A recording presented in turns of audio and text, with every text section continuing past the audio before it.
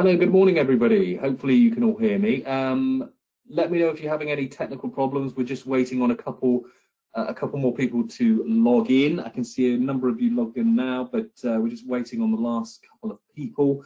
You're all in muted mode, so I can't hear you. But if you have any questions or issues with the technology, please use the questions or the chat call out in the GoToMeeting application. Without further ado, I'm going to get started. I'm going to introduce myself and my colleague Chris, who's going to be taking you through Fusion's manufacturing extension this morning. So thank you, first of all, thank you all for taking the time out of your busy day to join us today. So let's get started. So just a quick agenda. Myself and Chris, we're going to be taking you through the technology today. But before we do, I wanted to just give you a quick introduction for those of you that don't already know Man & Machine and what we do. And then Chris is going to take you through the technology and give you a live demonstration of how it works and some of the key features and functions before we wrap up. It should be 40 minutes, 50 minutes or so, and then we'll have a Q&A at the end. So let's get started. So let me introduce myself first of all. So my name is Simon Brand, and I'm the manufacturing sales manager here at Man & Machine. I've been working in the manufacturing industry for a number of years, and Fusion, with its manufacturing extension, really does offer us a unique application, a unique view of the world. So let me introduce Man & Machine for those of you that don't know us. We are the largest platinum Autodesk reseller across Europe. We've got 100,000 plus installed seats of Autodesk software. We're the largest reseller in the world sometimes, but it depends on the exchange rate. And we're specialized in all areas of Autodesk technology.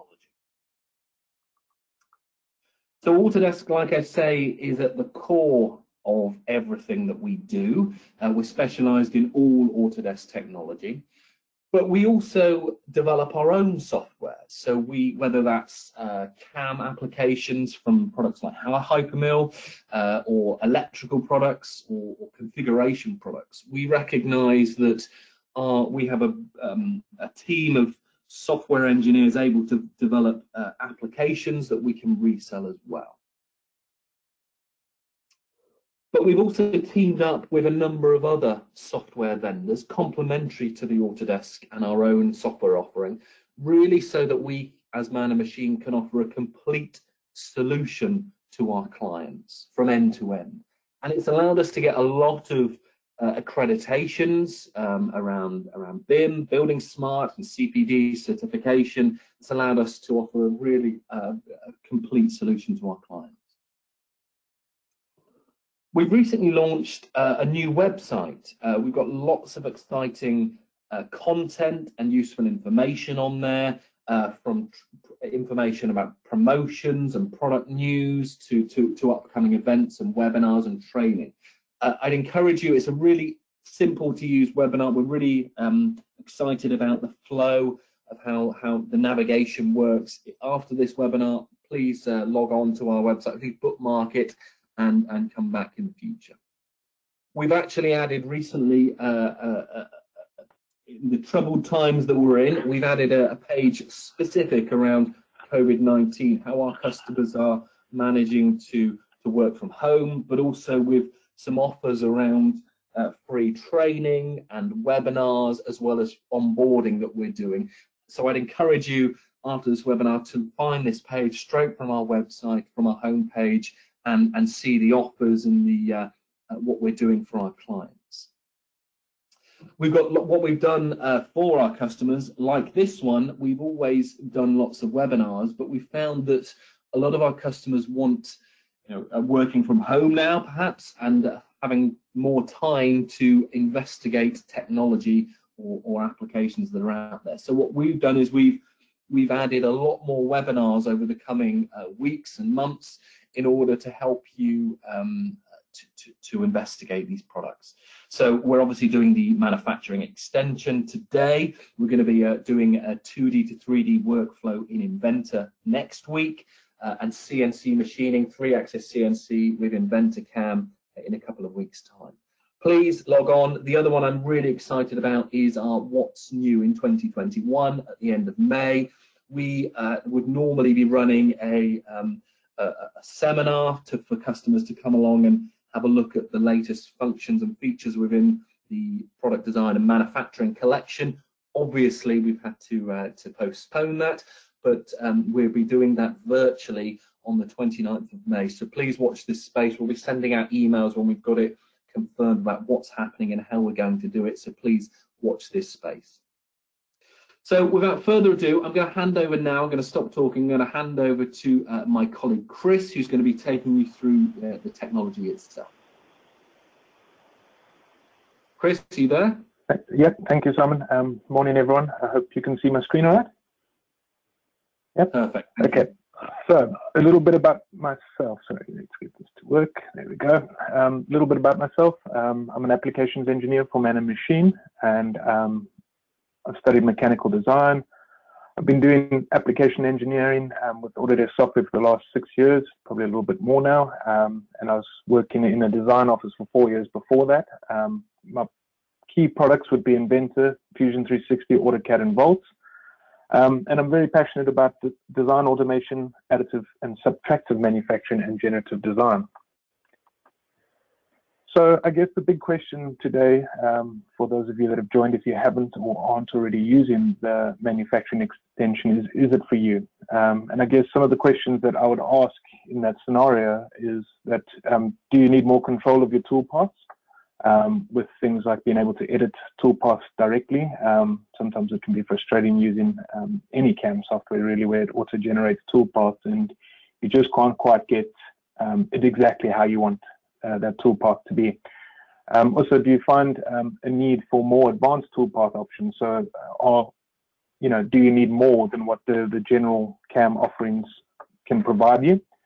Are you doing any kind of part inspections on your tools afterwards? Do you do any sort of live inspections, that sort of thing? There's tool sets for that. And then also, if you're using powder bed metal additive manufacturing, is another one that the manufacturing extension provides. So I'm going to jump into some of the features of the manufacturing extension, and we're going to have a look at them in a bit of detail. I'm going to show you a bit of them live in Fusion 360, and we'll go through them, and then I guess you can have a better understanding of what the manufacturing extension provides. So the first one on my little list is hole recognition.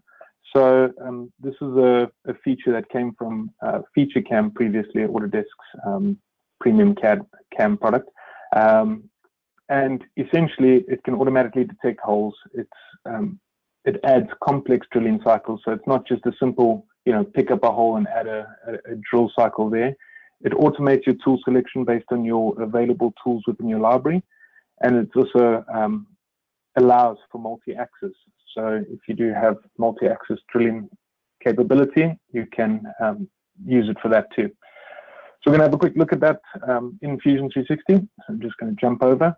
So I've got a simple part here with some counterbore holes. I've got some regular holes, and I've also got some tapped holes on the sides there. So with the setup, I've just gone and added in a bit of an adaptive clearing just to clear out this part. It's a bit of a nonsense part, but it's got holes to show. So if we go and say the drilling drop down from our manufacturer and milling tab, although we do have it in turning as well as, sorry, just in turning and milling.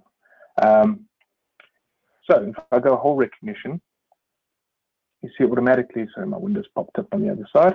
You see automatically it picks up all the holes within the normal 3-axis plane.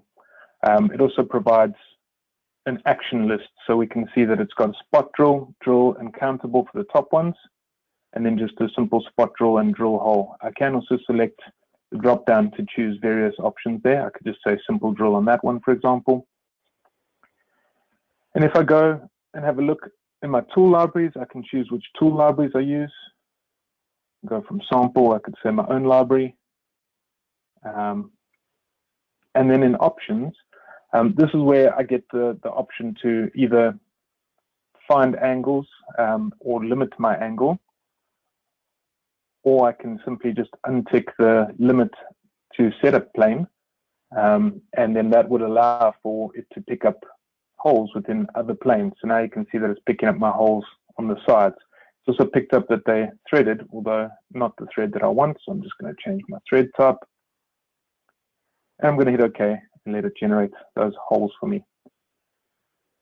So it does take a little bit of time to generate, but obviously with CAM being the way it is, we can jump over to other things, be doing other things while it generates in the background. It doesn't take too long though. And when it comes out, you can see that it generates each individual tool path required. So it has all my spot drills, then my drilling cycles, it's got my taps, and then on the top it's got spot drill, normal drill, and then countable for the countable holes, and drilling down on holes. So I thought I'd quickly just show it on another part, although this part's not quite ready, but just to show my feature recognition, I'll just delete that one and do it again.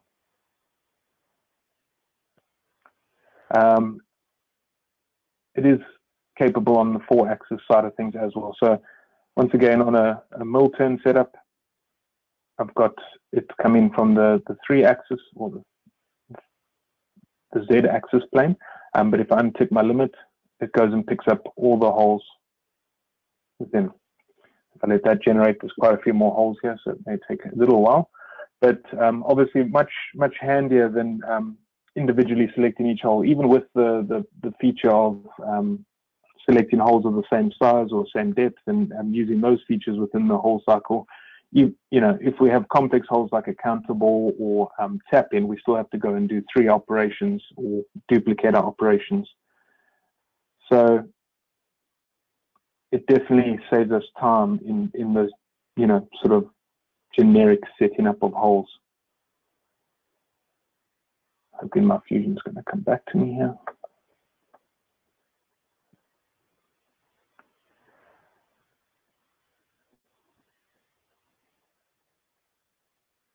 All right, I'm going to let this load in the background. Like I say, you can. There we go. It's coming. So we'll see. It's generating the different holes. There's quite a few holes in this part. So there we go. So I've got all my spot drills going around, and you can see how it sets the triad and realigns my plane for me, my WCS, as it goes around, making for quite a nice simple setup. So, you know, although it takes a little bit of time to load on my laptop, it's still a lot quicker than going and doing those holes individually. So I just jump back to my slides. The next one is a new strategy that's come up, is steep and shallow strategy. It has an improved surface finish, or it allows for improved surface finish. You can also avoid dwell marks, as it has features for wall offsets. You can remove cusps, and it also extends tool life, so it's generated in such a way that we can actually extend tool life. So jumping over to Fusion again, we're going to have a quick look at that drill cycle. So I have another part set up here. It's already got a couple roughing strategies added to it already. And if I go and have a look in my 3D dropdown, I can find the new steep and shallow. Right, so the selections here, obviously the normal selecting our tool. Sorry, my tool library's popped up on the other side. You might notice that my tool library is slightly different. They have updated the tool library and the look of it. So if I go and select the tool I want, I'm just going to quickly go and find it. It's probably in this part already. Let's see. We'll use my 8mm flat. Right, so as with all the 3D selections or the 3D toolpath options, we have the geometry selections for silhouette, boundary, and selection. So the normal there.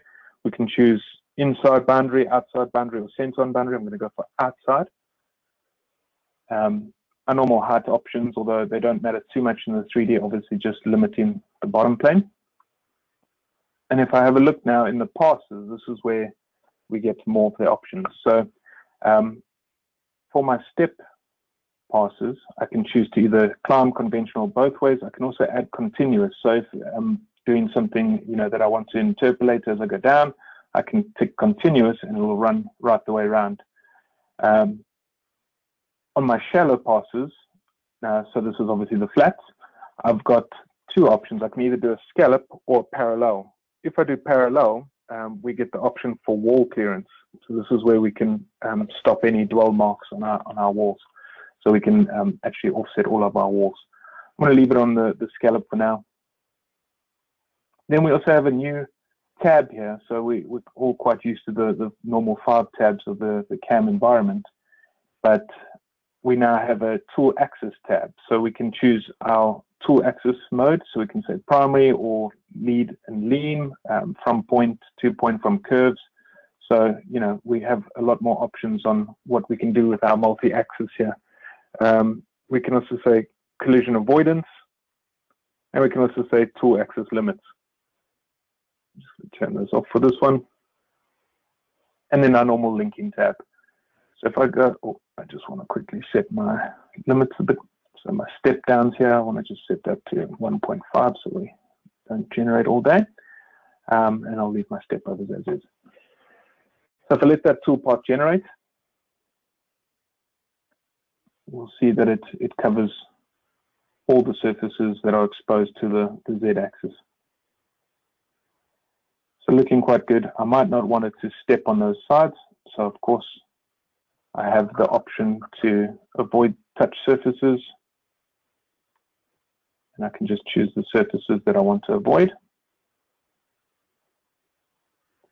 Regenerate. And we'll do a bit of a simulation on this. Wait for it to generate. So this is a more complex toolpath. It does take a little more time to generate, but much like, you know, we used to with the adaptive clearing and all the rest. There we go. That looks done. So if I go and simulate, we can have a look. I'm just going to play it and skip through a couple and just turn on my stock. So I'm going to change my toolpath to just tail, and I'm going to speed that up just a little bit.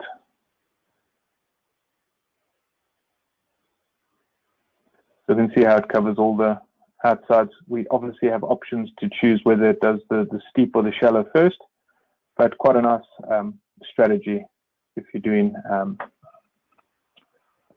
parts that allow or require it. Okay, back to my PowerPoint. So next, this option is probably one of the ones I'm most excited about, although it's quite a simple one. Trimming toolpaths. So this is where the control of our toolpaths comes into play and really starts to extend and I suppose add a lot more viability to this manufacturing extension. So we get more control over our toolpaths. We can trim away unwanted areas of the toolpath. We can also select multiple areas at once. So let's have a quick look at that live. Oh, just click condenser, that'll pop up now. Right, so if I have a look at the same part and perhaps on my steep and shallow toolpath that I have here, I've got quite nice coverage and perhaps I don't want to recover this area here. So I can use my modify drop down and choose trim. And I get my trim menu. Now, the nice thing about this tool is that we can also go for keep inside or keep outside. So perhaps you've got more toolpaths and you just want to have a selected area. I don't know, perhaps you have an adaptive strategy and you just want a certain area and you want to trim out all the rest. You can use the inside option to keep, and then everything within the selected box will be kept. In this case, we'll keep the outside. And quite simply, and it's quite important to align your views in this case, we can just go and select the points. So I'm going to take out these areas here. Now, just a heads up, don't hit the trash can for delete because that's not going to delete the toolpath. That's going to delete your selection. If we're going to hit apply, and now I can go and do my multiple. Apply.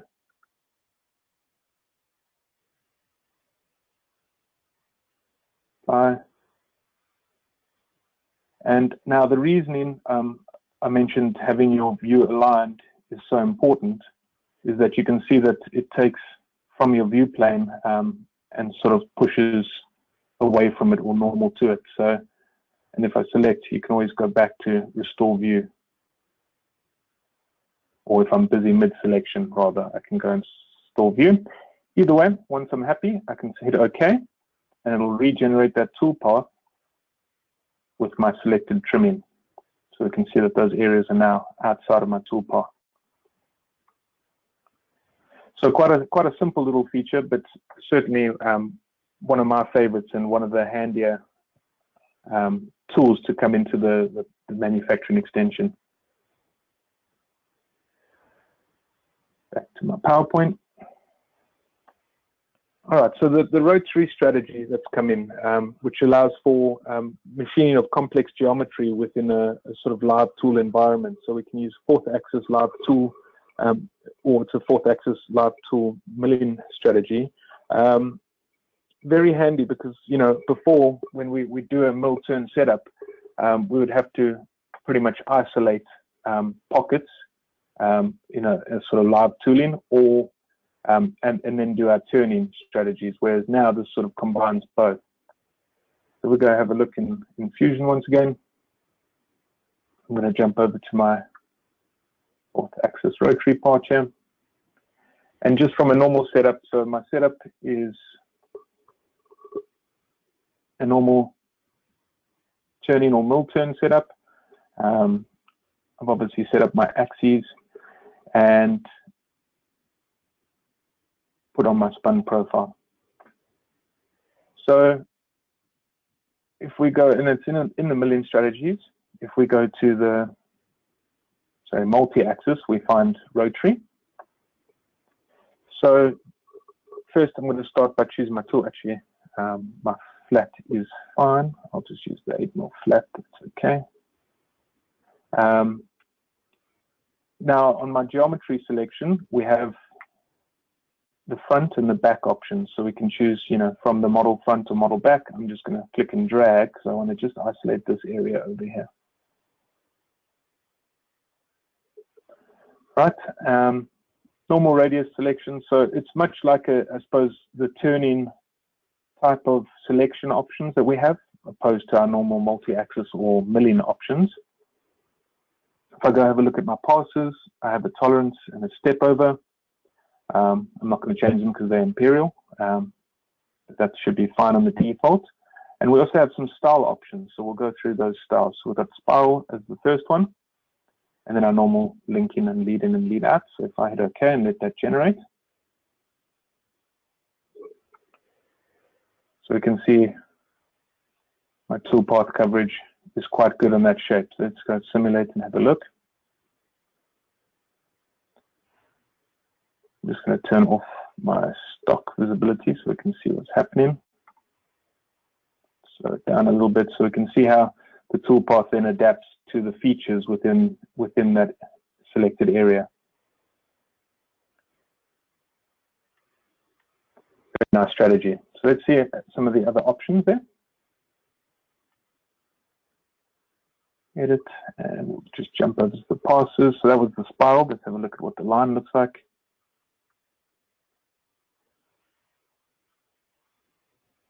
All right, and we'll simulate that to have a look.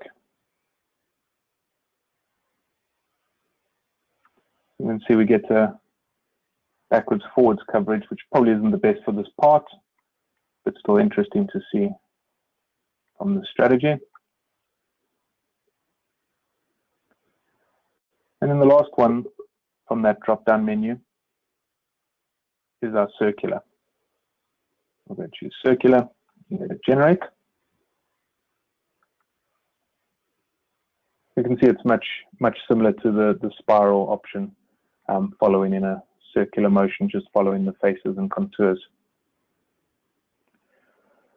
Right, so very nice strategy to come in, especially for the 4-axis machine users. Certainly a handy one with the live tooling that we haven't seen capability for before, well, before now. Right, so there's a whole bunch of new tools that have come in from an inspection point of view, where I suppose it comes in from Autodesk's frontline package of Power Inspect, part of the Power Mill set of tools. And it allows us to control points of contact within our inspection. And more importantly, we can actually conduct live measurements or live inspections connecting straight to our machine. We can import inspection results, so we can bring in those results from our machine into our model and actually review how far or how whether or not we're within our tolerance. And also we can so review them. Oops, sorry, let's quickly jump back so I'm not lost on my PowerPoint in a second. Oh.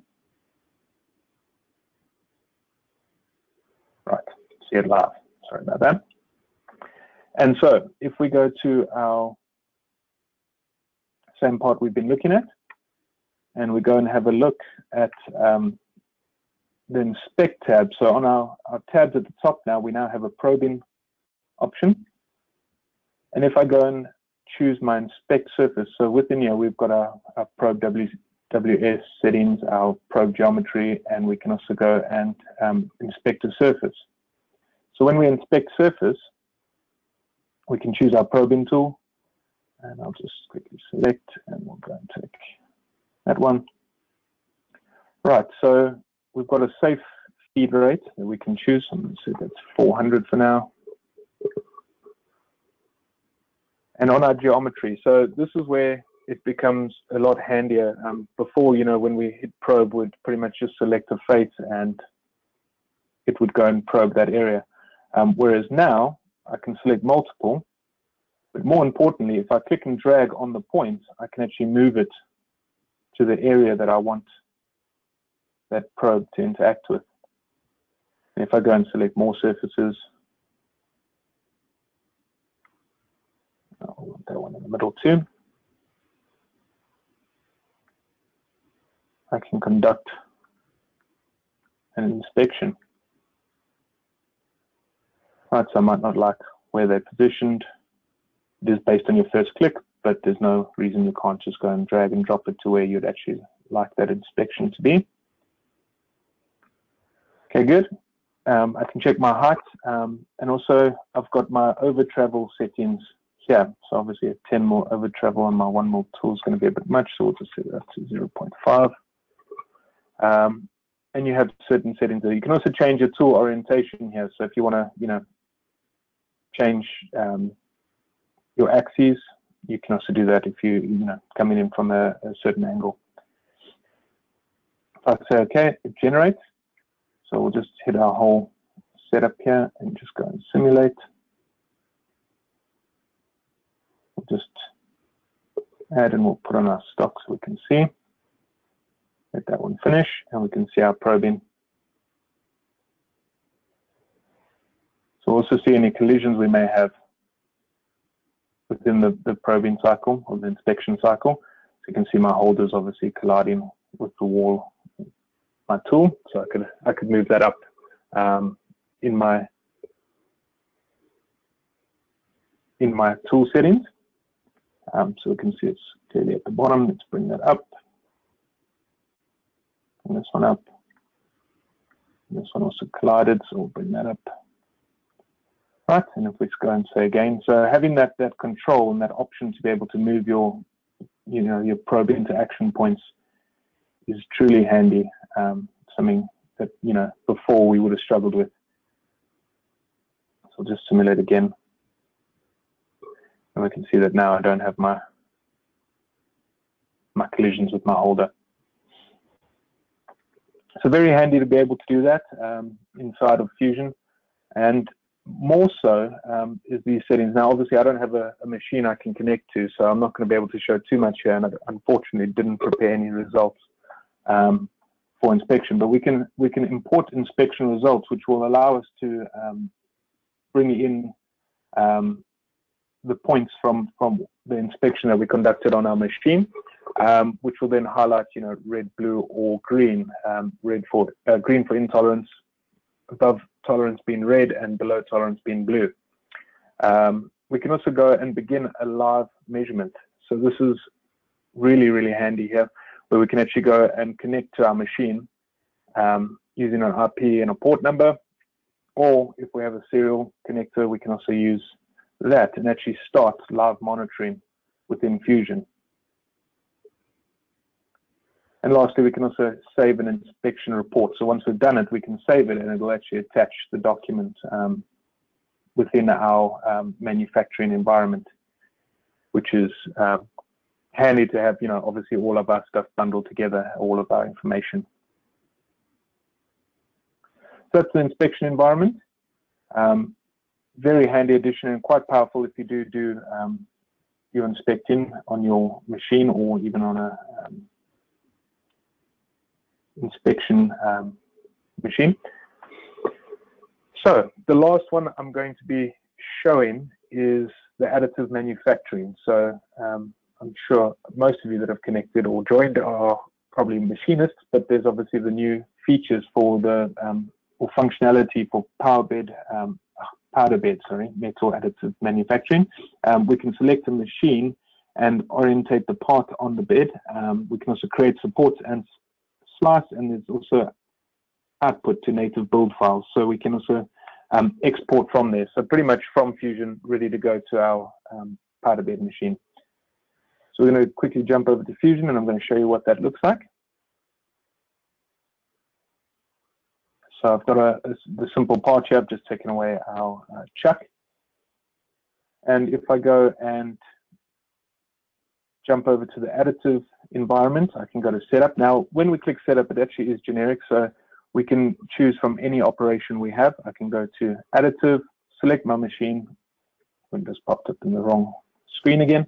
And I can actually go and choose from the default machines, or the generic machines, the sample machines rather, that Autodesk have added to Fusion. I think I've got the one I want in my document, which is the EOS 300-4.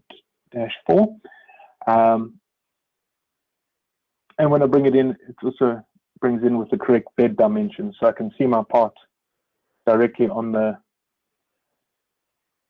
3D print bed. So I can also go and select print settings. So if I have saved print settings, I can bring them in. I'll just go with any one of the defaults for now. And that's pretty much my additive setup. Arrangement is already set to automatic, which is why my parts already arrange itself onto the bed. I do have tools for moving my parts. So just by selecting my part, I have my normal rotate tools. Set that back to 0. I can also translate on any of my axes, or I can simply just move back to the origin, which in this case is my corner. So I'll just move it back into place and say OK. So a lot of the tools that we've seen before, I suppose, in the Print Studio, if anyone used the Autodesk Print Studio before, are sort of similar here, and we have similar features. Obviously, the plus side is that we can generate supports focused around the powder bed machines. So here are my print settings. I can go and set up different print setting options and save defaults. So once you've got your options pretty much set, you can just save them and reuse those as your default. We can add volume supports. So choosing our target area, we can add volume support through these options. So the fill-in type, we can do structure or hollowed. We can have a pattern, so we can choose whether it's wide wall, punch plate, and then identity of those of that structure, sorry, that volume support. We go to connector, got different options here, and also on our connection. So if I go and add that, we'll see that it adds it into the support. So now I have volume support, which then goes and adds in lattice support to my 3D printing toolpaths. So the the key here is that the additive toolpath is always there. We just need to regenerate. So I'll generate it now and we'll have a look at what that volume support looks like.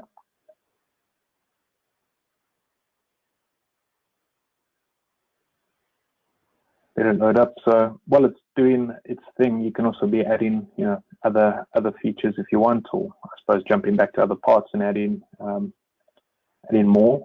It does have the multi-core processor support, so plenty of power to go around. It is a bit slow, but obviously quite a complex lattice structure of the supports I've generated. While it's going, I'll start going through some of the other support options we have.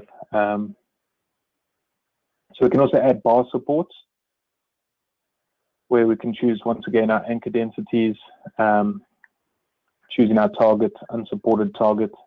So we can choose areas that we don't want to support.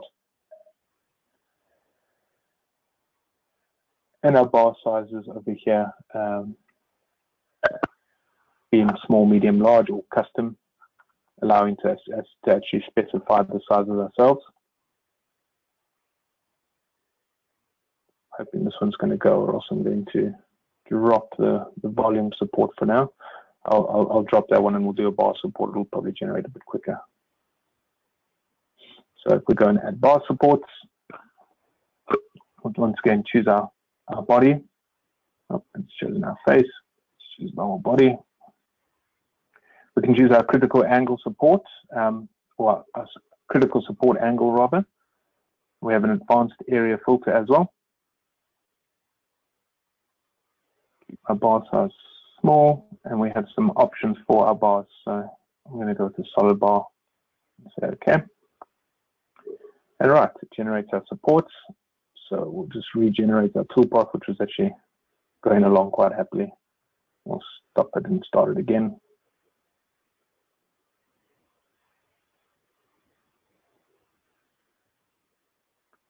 Let that load up.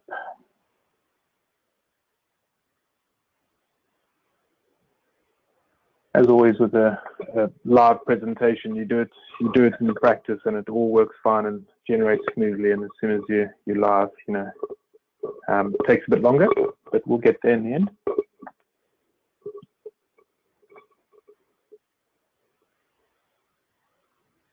So the availability of being able to add your own supports and control them within Fusion is also handy. We always had the print environment where we could pretty much just send to an STL file from here. Whereas now we can actually, manipulate our slicing and change everything or manipulate each individual setting. It looks like it's coming back. Let's try. I'll just open another Fusion instance to try and get this to simulate. Chris, while that's loading, we've had a couple of questions come in. It might be worth just tackling them while we go. So one of the questions that came in was that there's one of the people on the presentation is currently a SolidWorks user, and they're asking generally how Fusion handles or works with existing SolidWorks data. Yeah. So the AnyCAD rule applies, even though that's more of an inventive feature. So we're able to pretty much import any native CAD formats into Fusion. There, my session's woken up. So yeah, you can bring in SolidWorks files, Creo, Pro E, any of the sort of generic in between ones, Step, IGS, and the likes. So yeah, pretty much all and any CAD data can be imported into Fusion. It'll convert it, and you can then use it, even if it's mesh geometry. So, for example, if you had an STL file, you can actually use your mesh geometry within Fusion. There is some mesh editing features, and also we can do CAM on mesh. Okay. There's a couple of questions that have come in that I'm going to answer shortly when Chris sort of hands back to me, just in terms of the pricing and how it sort of all works with the manufacturing extension. But for me, Chris, it's quite clear that what Autodesk have done with the manufacturing extension is to take obviously we all know and love Fusion. It's a wonderful tool. It's a cloud-based CAD CAM simulation tool, rendering tool, all in one box. But clearly what they've done with the manufacturing extension is to add in the best bits of some of their advanced technologies from the likes of Feature Cam and Power Mill and Power Inspect, and maybe a bit of NetFab in there as well, and really make it, really push it, to the next level. Is that a fair assumption? Yeah, definitely. A lot of these features you would be, only getting out of the high-end packages, and the other side of it is it's multiple high-end packages. So no one package has all of these features, sort of in the same all-encompassed one environment type feel. So you've got features from Feature Cam, like your hole recognition. You've got features from Power Inspect and Power Mill, where we've got our trim options on our toolpaths. Obviously NetFab coming in with the 3D printing side of things and the options that we're getting here. So yeah, certainly making a big difference, and I suppose it's going to impact and change the way the market sort of looks at these sort of products.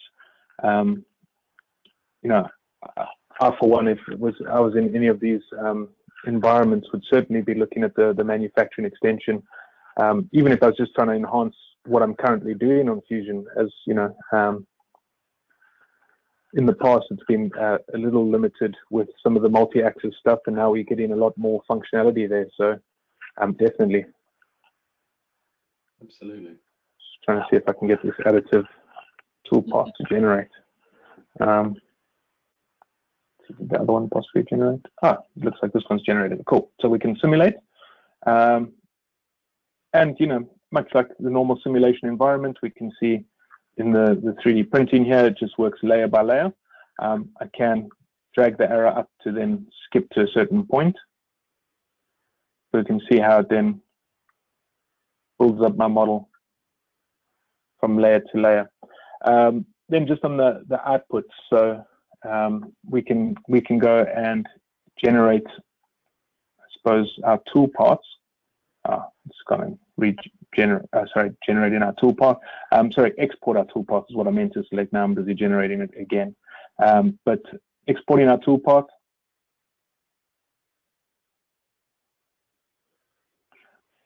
We have options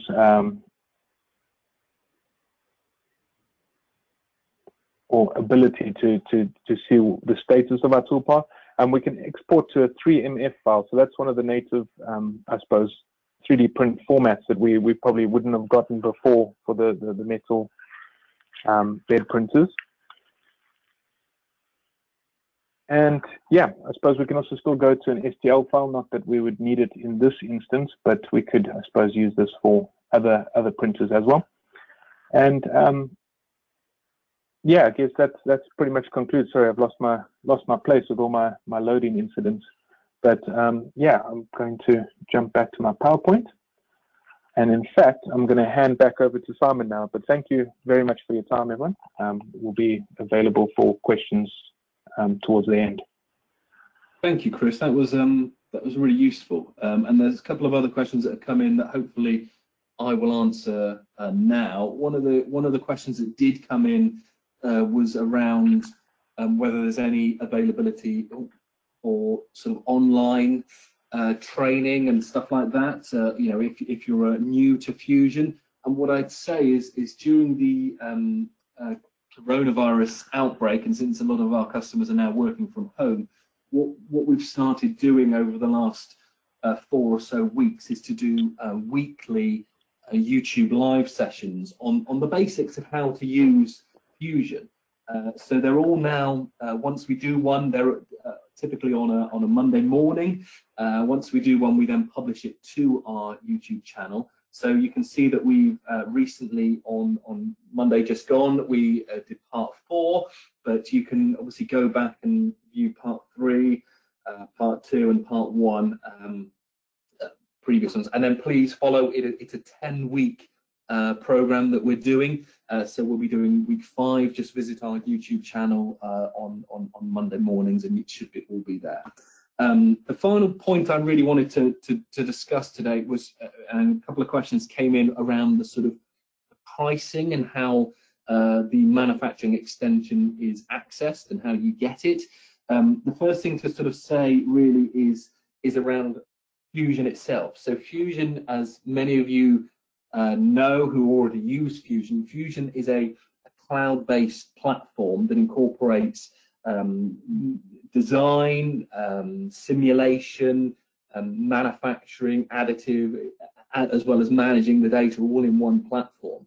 So typically, you know, in my history of working in CAD/CAM software, you know, Fusion would sort of cover, you know, your CAD tool, your styling tool, your rendering tool, your CAM, your 3-axis CAM tool. You know, just right there is 15-20 grand of software. Now, Fusion itself is priced currently in a very disruptive way at £365 per year per license.